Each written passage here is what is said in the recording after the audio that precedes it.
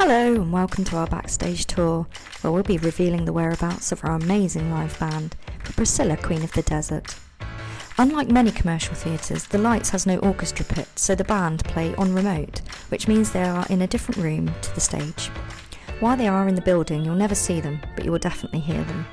While this is quite common in the West End for some instruments like drums and brass, it is quite rare for an entire band, and even rarer for a musical director to be in a completely separate room. Because he isn't in the theatre, the audience, the MD is completely reliant on the sound team to balance the cast and band and to set the levels that the audience can hear. To see and hear the show, and know when to cue the music, our MD watches the show on a screen whilst listening to both the cast and the band on headphones.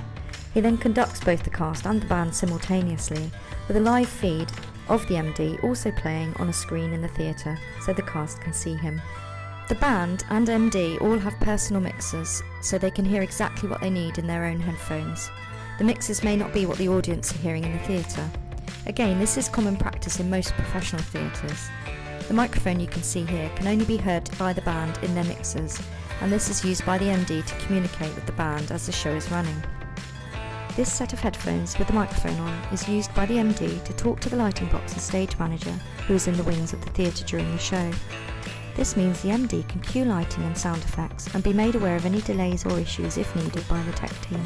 While this all sounds great in separation, these systems mean that whilst he is listening to the cast and conducting the band, the MD's headphones are also busy with the conversations between the various tech departments as they cue lighting, sound and scenery changes, as well as the click track that ensures the tempo for any dance numbers always remains the same.